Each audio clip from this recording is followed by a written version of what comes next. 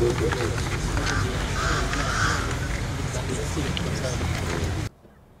have got approach which we are going to undertake. First of all, we are going to write to International Trade Union Confederation, ITUC, Brussels. We are also going to write to International Labour Organization, that is in Geneva. We are also going to petition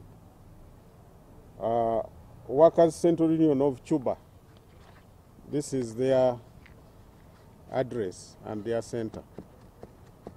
We are going to write to them because we want them to support us.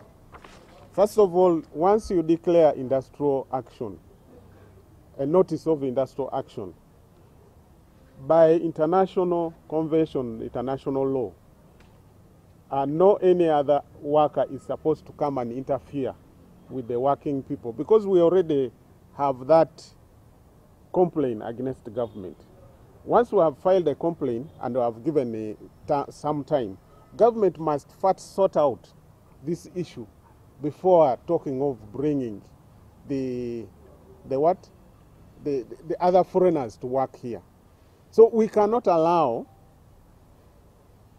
the foreigners to come at even this time when we have already declared industrial action and we have given timeline. What we need is, first of all, government to come back on the negotiation table. We agree or disagree, but we are not going to allow that.